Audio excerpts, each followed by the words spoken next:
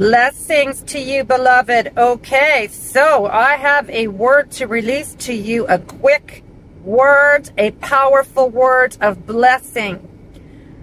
What God spoke to me as I was in prayer today and just seeking the Lord, you know, God wants to bless you.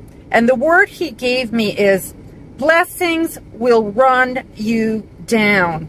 Blessings will chase you down. They will run you down. They will overtake you. Now, if you know the word of God, you will know that in Deuteronomy 28, verse 2, there is a verse there. And that verse says that blessings will come upon you and overtake you.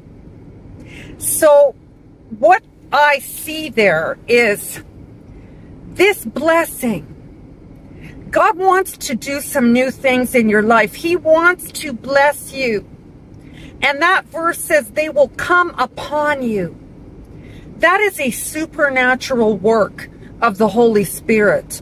That is an ordained thing that God has declared. And the reason that you can claim this promise is because Jesus has paid the price. Hallelujah. He has fulfilled the conditions and broken the curse so that the blessing of the Lord that makes you rich and adds no sorrow will come upon you. Now, if you look at the blessings of Deuteronomy, there is all manner of blessing. And this is a fruitfulness. This is an abundant life.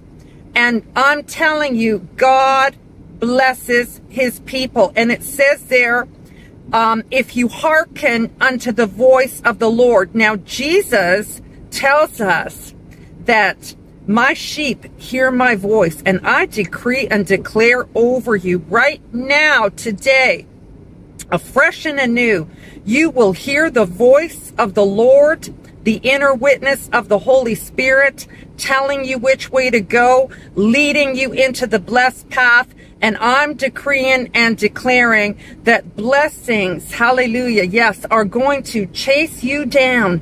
They will hunt you down. They will overtake you to the point where people will wonder what is up, and they will want to ask you, how is it that you are so blessed? And you will be able to give them a testimony about the God that you serve and lead them to Jesus Christ.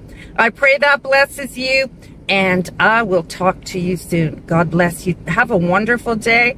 And yes, I will be back soon. Bye-bye for now.